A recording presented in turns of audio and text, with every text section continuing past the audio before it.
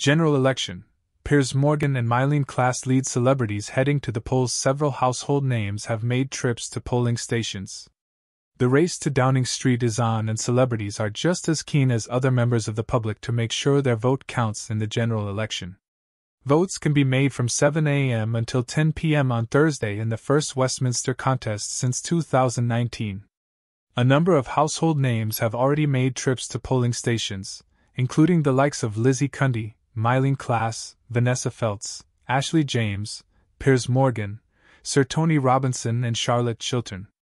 Taking to Instagram, socialite and former WG CUNDY, 56, revealed she had been the first in line at her local polling station. Dressing to the nines for the occasion, she said that after casting her vote, she treated everyone to tea and biscuits.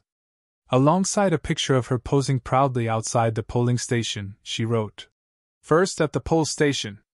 I charged in like a thunderbolt into my village hall. I cast my vote, and then I bought everyone a cup of tea and a custard cream." Elsewhere, Blackadder star Robinson, 77, shared a clip in which he excitedly waved his hands in the air and sang a specially penned ditty to mark his role in the historical moment. "Oh, it's election day, yes it's election day, yes it's la la la la election day, yes it's election day, crucial election day," he enthusiastically sang. Presenter and singer Klass, 49, also got in on the action, posting a picture of her heading to vote with her passport as she urged her followers to make change for you and for your children. Echoing her sentiment, journalist Morgan, 59, told his own online following, "Vote cast.